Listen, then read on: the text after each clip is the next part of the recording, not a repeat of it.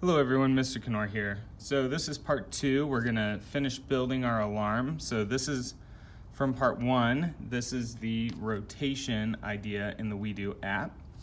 And what we're gonna do is we're gonna add on some colored lights, and we're gonna add on our gyro sensor to detect when that motor rotates. So first thing we're gonna do, let's go ahead and build where our lights are. So yellow is going to be in the middle, so we're actually going to take this and we put it between these 4 studs.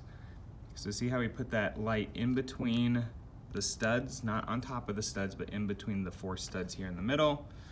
We take our red one and we can put it over here, and our green one over here. And again, we're going between the studs. If that's too hard, just go ahead and put it on. It doesn't have to be perfectly accurate.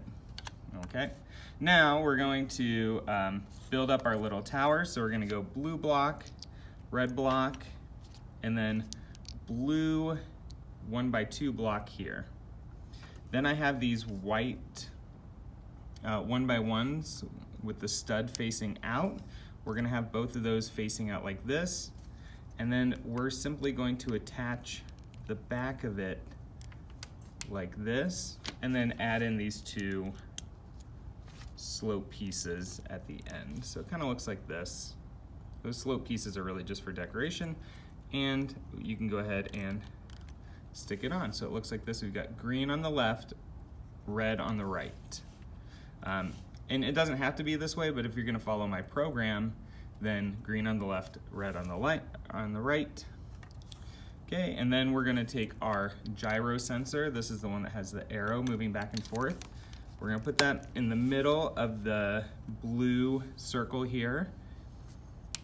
Go ahead and plug this into your hub like that. And then we're gonna take our 2 slope gray pieces on either side, so they're sloping up. And then this is just kind of our little indicator right here. So the way that this works, and you can use your hand to turn the rubber band, is it comes over here to green. As the alarm moves over here to red, and then what we're gonna do is we're actually gonna program it so that it's sensing our gyro sensor's tilt, and it's actually gonna change the color on the hub as well. So let's go ahead and look at our program here, just so you can anticipate what's gonna happen. We actually have 2 separate programs going on here. This first one is controlling, here, let me move over here so we got a little bit more room. There we go. So this first program just controls the rotation, and then it waits until the sensor is pointing down. So as soon as the sensor rotates, and you can actually watch on your screen, and it will show you down here in the corner where your gyro sensor is. And it gives you some numbers indicating like 9 is tilted, 0 is flat, and as I come this way, it's gonna tell me that, oh, 3 is in this position right here. So those numbers correspond to different positions that the gyro sensor can sense. So it's important that we start our program here on 3, and then what it's gonna do is at a very slow motor speed, it's gonna rotate until it senses that it's rotated all the way over, so it can sense when it's tipping down. It's gonna stop and it's gonna play a siren saying, whoops, we're out of air. In this case, this model represents Mission Moon, so we have air supply. When we're running low on air, it's gonna do a siren. Now this letter right here is basically just a broadcast. So what happens is when I start my program, it sends out a message to the rest of the program saying, ABC. Right here with the letter coming in, it matches. See how ABC and ABC? If we were to change this, as long as these match identically, then when this program runs, when it gets to this part of the program, it's gonna message ABC, and this one's gonna start this program. The reason for this is I want it to do 2 different things at the same time. I want it to rotate, and I want the lights on the hub to light up, indicating which position our gyro sensor's in. So when it's in the first position, it's gonna be showing us green. when it reaches the middle position and the gyro sensor flattens out, and it's going to be hovering around the yellow up here, I also want the hub to turn yellow. And then, let's actually make it, I know yellow's here, but this one actually looks a little more yellowy.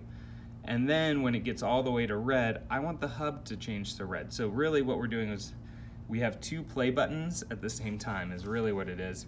And it's easier to use this broadcast message, broadcast message, to get both of them running at the same time. Okay, so let's see this in action. Again, you want to make sure you can twist your hand on this side. This one doesn't move because it's attached to the motor, but this one here, you can keep twisting it and twist it just to make sure in your program down here in the corner this says 3.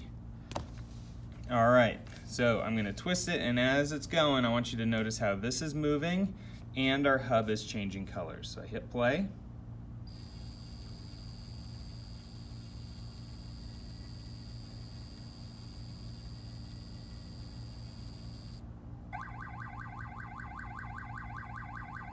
All right, did you notice how the hub was changing colors too? So here, I'm gonna reset it back to green. And you notice this is still running in the background because I never hit stop. So guess what happened to the hub when it got back over here? It went back to green.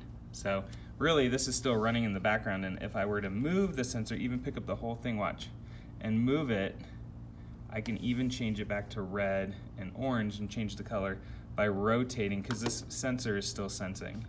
But if we hit play again, it will reset, it will move, it goes from green, indicator now changes to yellow, and then all the way this indicator now changes to red. And our alarm goes off saying we're out of oxygen.